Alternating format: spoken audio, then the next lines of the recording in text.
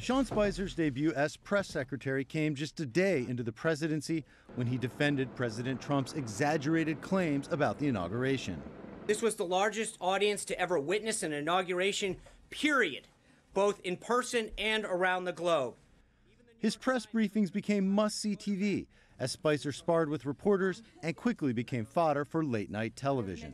Before we begin, I know that myself and the press have gotten off to a rocky start. He became an unlikely cultural icon when female comedian Melissa McCarthy played Spicy on Saturday Night Live. I would like to begin today by apologizing on behalf of you to me for how you have treated me. Spicer quit over the hiring of Anthony Scaramucci as communications director. Scaramucci is a former investment banker and Trump fundraiser who's been a fierce defender of the president. There's been, at times, a disconnect between the way we see the president and how much we love the president and the way some of you perhaps see the president.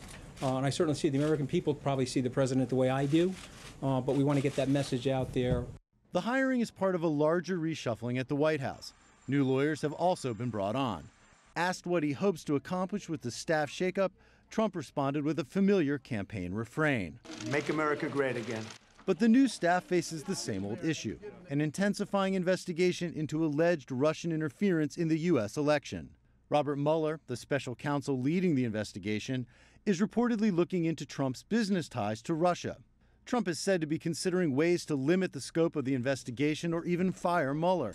And according to several U.S. news outlets, the White House is exploring the ability of the president to pardon members of his family or staff, or even whether Trump can pardon himself.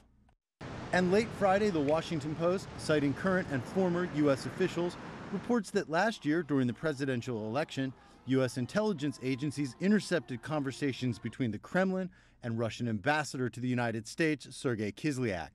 In those conversations, Kislyak reportedly says he discussed campaign-related issues with Jeff Sessions, the U.S. Attorney General, who was then a Trump campaign official. Sessions has claimed no campaign matters were discussed. According to the paper, the sources acknowledge that Ambassador Kislyak could have mischaracterized his conversations with Sessions. The White House declined to comment to the Post. U.S. presidents are granted wide powers to pardon individuals, but it would be unprecedented for a U.S. president to pardon himself, and it's not clear if that would be even legal. We should note that no criminal charges have been brought in this investigation, and it's not even clear if a crime has been committed. Jim Spellman, CGTN, Washington.